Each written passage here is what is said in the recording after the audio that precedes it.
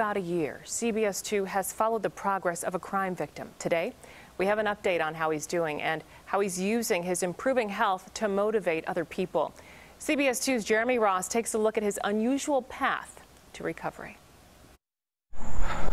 Matt Creedon had a run-in, resulting in a remarkable story. But before he can share it, he'll need to warm up. I don't know if you can hear that knee clicking. Like any runner, he'll stretch. Just try to keep things loose. But he limbers up with laughter. People wonder why I'm so happy, because I like dance runs. I think this is from the Breakfast Club. Getting them shoulders.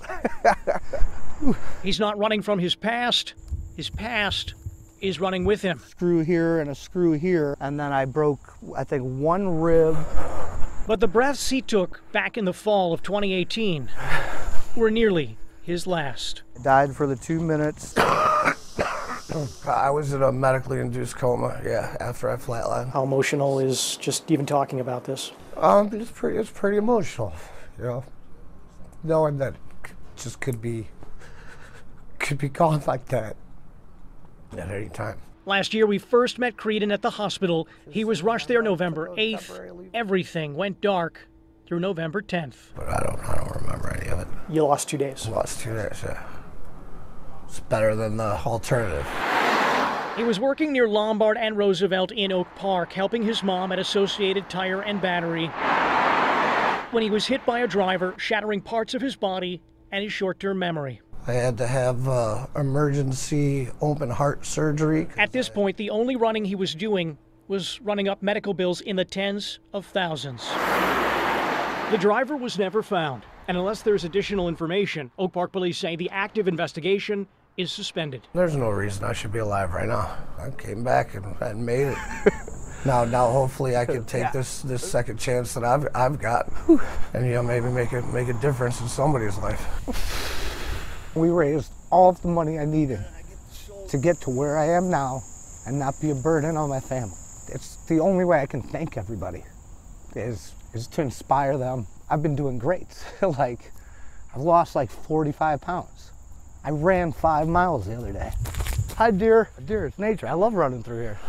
Now this victim of a hit and run hopes to run in the Chicago Half Marathon. And it's 13.3 miles. His goal is to finish around the average time of about 2 hours. And so, how much more inspiring could it be if we could be better than average?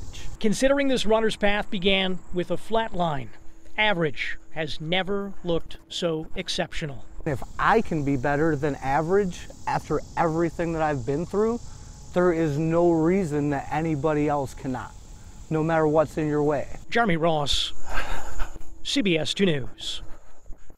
Well, Creedon says he's forgiven the driver who hit him, and we also wish him lots of luck because he's going to be running in that half marathon tomorrow. Yes. What a nice story. Beautiful story, Jeremy. What a nice story. When I hear stories like that, and I know he nearly died, but when you hear a story about a police officer, an accident victim or whatever, non-life-threatening injuries we hear all the time. Right. Do you know how bad those can be? Do you know how long it can take somebody to come back from that, and how hard people have to work to bring their life back to somewhat normal?